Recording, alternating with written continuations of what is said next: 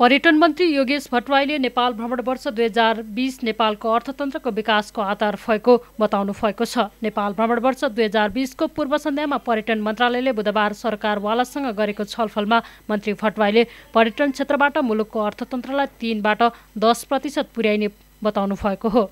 उहाँले अब 1 वर्षका लागि मात्र पर्यटन वर्ष नमनाइने भन्दै यो अभियानलाई निरन्तरता दिनुपर्ने जिकिर गर्नुभयो। मन्त्री भट्टराईले बाह्य पर्यटकको खर्च गर्ने अवस्था 44 देखि $80 पुर्याइने र यस क्षेत्रको रोजगार 1.5 देखि 2 लाखको संख्यामा पुर्याइने बताउनुभयो। मुलुकको दिगो विकासमा पर्यटन क्षेत्रको योगदानलाई बढाउँदै लगिने उहाँको भनाइ छ। देशमा पनि काठमाडौँ उपत्यकाभित्रका सडकहरू र अन्य कतिपय पर्यटनको हिसाबले महत्त्वपूर्ण कुराहरूमा हामीले आगामी दिनमा उल्लेख्य प्रगति गर्नुपर्ने छ। त्यसमा मूलभूत हिसाबले यहाँहरूकै ज्यादा भूमिका हुन्छ, स्थानीय तहका जनप्रतिनिधि साथीहरूको नै हुन्छ। उहाँ तपाईँहरू एक किसिमले भन्ने हो भने अत्यन्तै प्रत्यक्ष ढङ्गले जनतासँग जोडिनुभएको छ। हरेक दिन जनतासँग इन्टरेक्सनमा हुनुहुन्छ।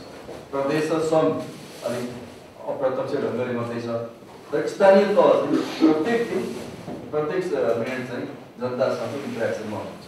त्यसकारणले हामीले हिजो चुनावको बेलामा गरेका प्रतिबद्धताहरूलाई पनि पुरा गर्नुपर्नेछ। साथै त्यसको लागि मात्रै होइन कि हाम्रो दायित्व पनि हो, जिम्मेवारी पनि हो कि आफ्नो क्षेत्रभित्र चाहे त्यो सडकको कुरा होस्, चाहे अरू पूर्वाधारको कुरा होस्, चाहे सरसफाइको कुरा होस्, त्यसलाई राम्रो बनाउँ भन्ने कुरा चाहिँ हामी सबैको दायित्व पनि हो। त्यसैले यो 2020 एउटा क्याम्पेन हो। 2020 मा हामी एउटा 1 वर्षभरि पर्यटनको सन्दर्भमा क्याम्पेनहरू गर्छौँ, अवेरनेसहरू गर्छौँ, कतिपय तालिमको व्यवस्था गर्छौँ। तर अब हामी यहाँ मन्त्रालयभित्र सरसल्लाह गर्दा हामी के ठाउँमा आइरहेका छौँ भने यो 1 वर्षको अभियानले मात्रै हामीलाई पुग्दैन। किनकि नेपाल चाहिँ पर्यटनको हिसाबले असाध्यै राम्रो गन्तव्य हो, तर भने जति पर्यटकहरू आइरहेका छैन। त्यसो हुँदा हाम्रो अर्थतन्त्रमा जुन आज झन्डै 3% जति यसले योगदान दिएको छ भनिएको छ, यसलाई 10% पुर्याउने लक्ष्य छ हैन। हामीले चाहिँ प्रत्येक वर्ष 1.5 देखि 2 लाखसम्म नयाँ रोजगारी पर्यटन क्षेत्रबाट सृजना गर्नुपर्छ भन्ने लक्ष्य छ। पर्यटकहरूको बसाइ लम्ब्याउनु पर्ने भन्ने हामीले उद्देश्य राखेका छौँ।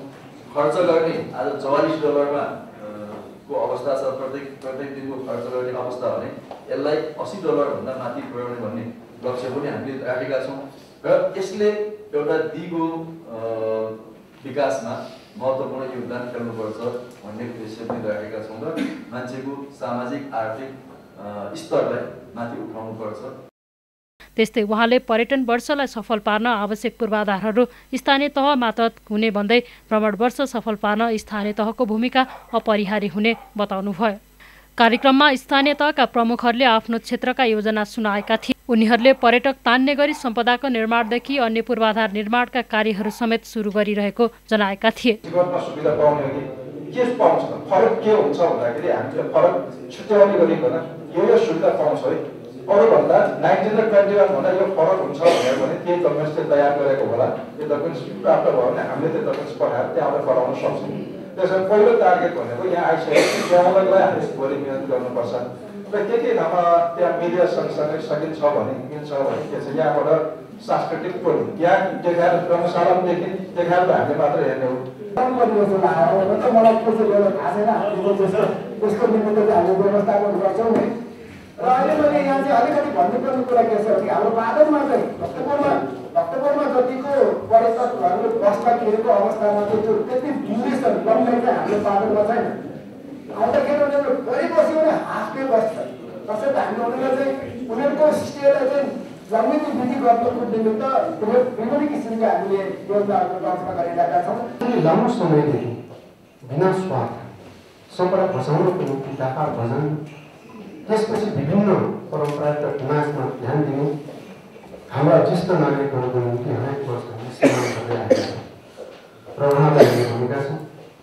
तपाईँहरूको पुस्ताले अब नयाँ पुस्ता तयार गर्नुपर्छ। तपाईँहरू प्रशिक्षण हुनुहुन्छ, तपाईँहरूले प्रमाणपत्र नपाए पनि वास्तवमा तपाईँहरू प्रोफेसर सर हुनुहुन्छ। उत्साहित गर्ने पुस्तान्तरण गर्ने काम, परम्परागत विधाहरूलाई पुस्तान्तरण गर्ने काम गर्दै आएको छ। त्यस्तै उनीहरूले स्थानीय तहहरूमा भ्रमण वर्षको तयारी नै कम भएको गुनासो गरेका थिए।